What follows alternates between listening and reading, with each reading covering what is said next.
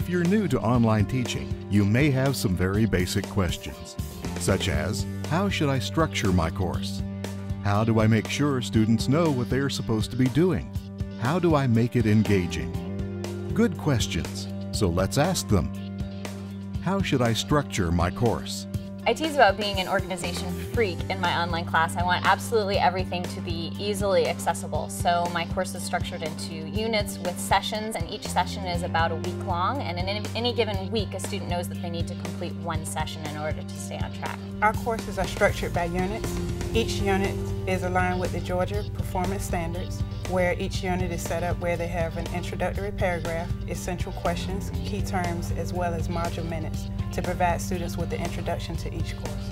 I always begin with an activation, something to capture the student's interest. Usually it's some interesting fact about something we're going to learn and a picture or video to go along with it.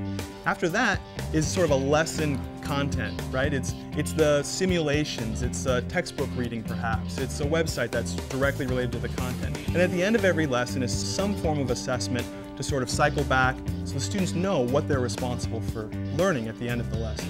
We also have Check Your Knowledge quizzes, which gives us another just check-in for where the students are. The next is the completion assignments or activities.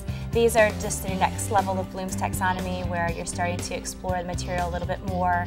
These are typically interactive assignments. And then we have mastery assignments, which is your highest level of Bloom's taxonomy where students are creating and applying and really engaging with the material. How do I make sure my students know what to do and what is expected of them? There are a couple of different things I do to make sure that students understand the requirements of my course. One is front loading, so they're getting it in the syllabus, they're seeing it in my course calendar, they're seeing it in the announcements.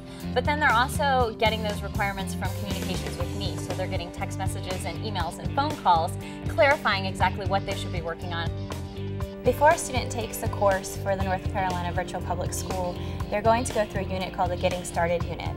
And this is going to associate them or introduce them to all the different things that they might encounter. For instance, the communication, the ways that we communicate with them through messaging or the instant messenger, Blackboard Instant Messenger, or texting and how we're going to do that. And if there's any kind of time frame like office hours that we might use.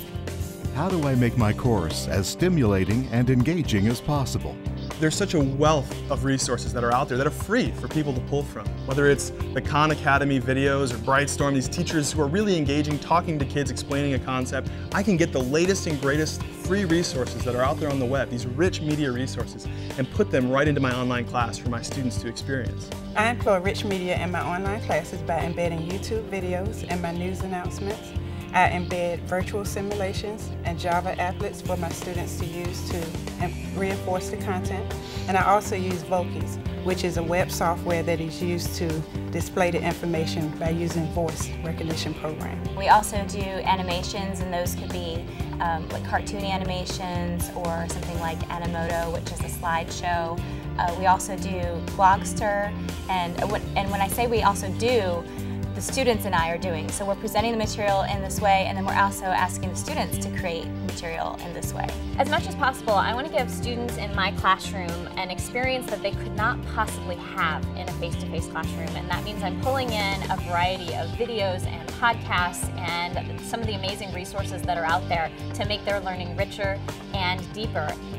To learn more about INACOL National Standards for Quality Online Teaching, visit us on the web at www.inacol.org.